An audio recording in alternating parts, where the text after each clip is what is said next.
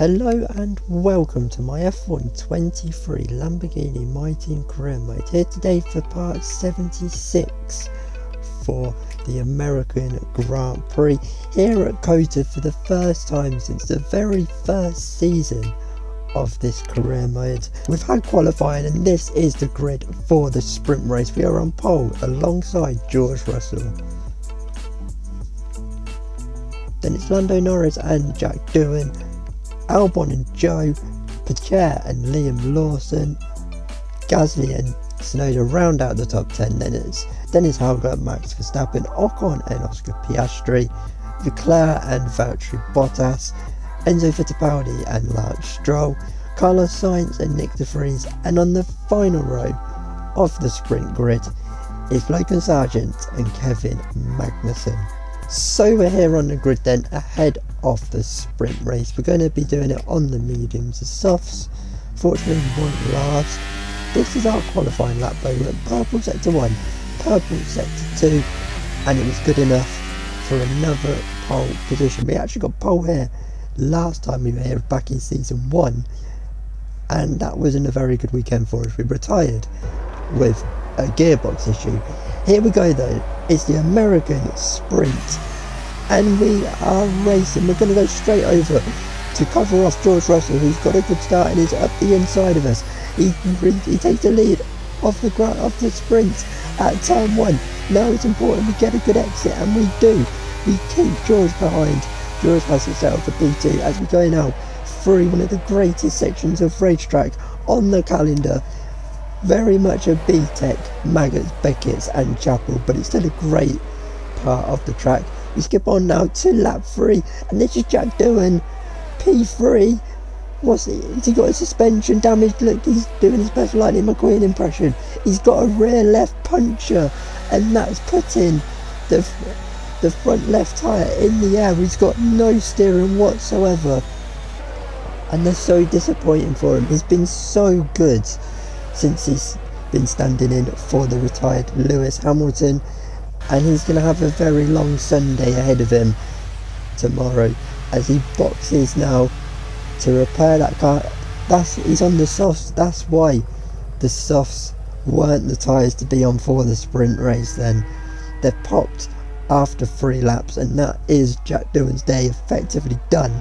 Lap 4 now though, we were just keeping George at jabbing distance, and it was a fairly comfortable race as the engine's gone red. The engine's red and it is smoking. Our sprint race is done. We're out of the sprint. The game has taken over and we are going to have to pull over to retire from the sprint race. And that's another time we've seen a sprint win here in America slip away. I think we have a curse around this track. We're out though of the sprint. We're going to have a very long Sunday as well. George Russell wins then the sprint. Alex Albon finally putting in a good performance. Very good for him in P2. Front row then, can he convert that into a win and save us some points for us this weekend in the Constructors World Championship, because we have been slowly easing away at Mercedes the last couple of rounds.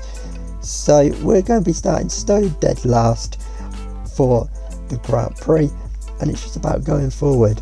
We do have one of the best cars on the grid, of course, so top 5, does that need to be the aim? I mean, the last time we started towards the back was Austria and we got spun round on the second lap, so as long as that doesn't happen, let's see what happens. We can only go forward. So we're here then on the grid ahead of the Grand Prix. It's going to be a soft to medium strategy. Odd that the softs are the tyres to be on at the start of the race and not when it was the sprint, but we go with what the game tells us. That is the quickest strategy of the day, and let's see where it takes us then as the 5 red lights come on for the American Grand Prix. They're out and we're racing, and we've got a fairly decent start, but we've had to really turn out the way of Carlos Sainz, who's got a poor one. We've nearly binned it before we've even got to the first corner. We're now going to send it though down the inside into turn 1, we've gained quite a few positions, but the engine is smoking once again. We've got another big issue with the engine. We haven't got through the first lap and the engine is already going. Unlike the sprint though, we are able to carry on and we're gaining some places, but I think whatever is coming out the back of our car is making this so slippery. We are skating on this track, on this opening lap. We've got no grip whatsoever, but now let's just keep going. Let's try and keep it under control, keep calm and carry on as we're on the back of the Ferrari of Charles Leclerc, and we're quite a long way back, but we're going to lick the stamp, send it up the inside, and as we get good traction now round the outside of the Ferrari, the back end is trying to step out and it does. We have a big correction of oversteer. We're down the inside of the HAAS now and it's job done there as well. It's now look at the engine, which I think we've got to probably pull over and call it a day here in America, but we're still going forward as we have a massive moment. This is what I mean, we had no grip whatsoever. We were skating on this track. We were basically Bambi on the opening couple of laps. As Leclerc has re-overtaken us, we've kept ahead of the HAAS, but now we've got to go back after Leclerc. Can we do copy and paste of lap 1? I think this time we are a bit too far back. No, we're not. We're still going to go for it. Down the inside. Job done on the Ferrari, and we can now hopefully not make any more mistakes and get on after the Williams, as we have another big wobble coming out of that corner and now around the Turkey-esque corner, as now we come into the penultimate corner. We've ran wide, we've lost the back end, Leclerc's hit us. It's been an unbelievable massive crash there. We're both out.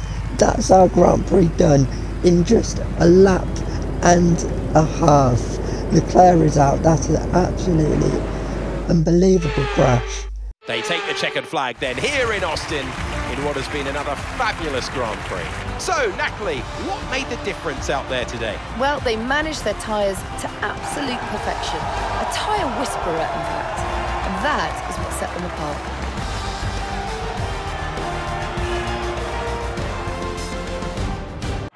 So after a magnificent race, we can now see the drivers making their way to the podium. Once again, it's the Silver Arrows who take top spot. A well-earned victory for Mercedes.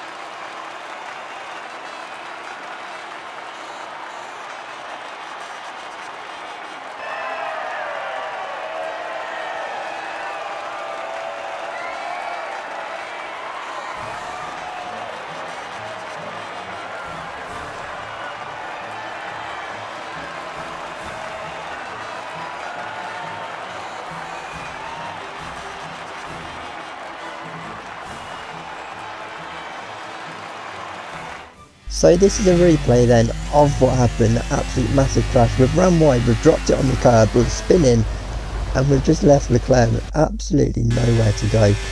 To see our engine smoking as Leclerc kind of blinded by the smoke and then nearly goes right over the top of us. But I have to admit something. Basically, this is what's happened. So we've had the sprint race. I wasn't concentrating, so we've started the race with the component that failed in the sprint. That's why the engine was smoking, and that's why we've had to retire from the Grand Prix as well. But this is the result then. George Russell has won. Albon couldn't get him, still finishes P2, so top two finish as they were. Max having a good race from 6th to 3rd.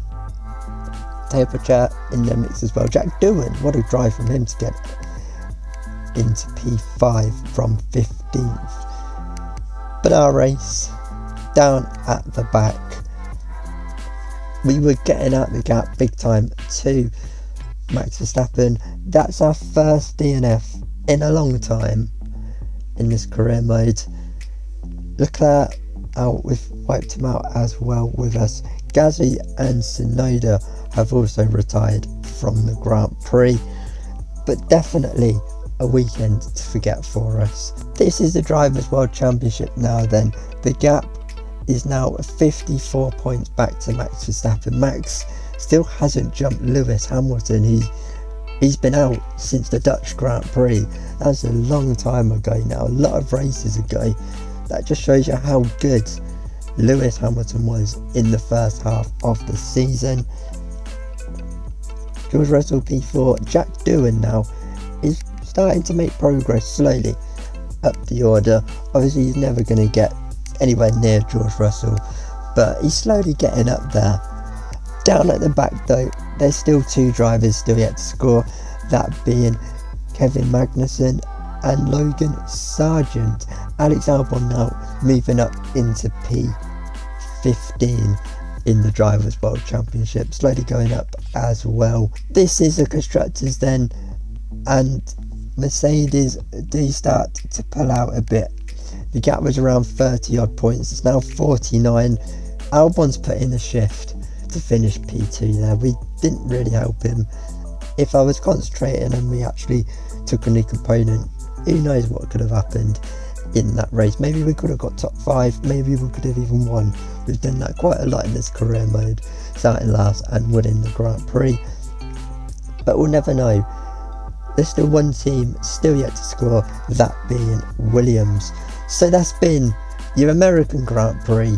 We retired in the sprint, retired in the race. We go to Mexico next, and I'll see you then. Goodbye.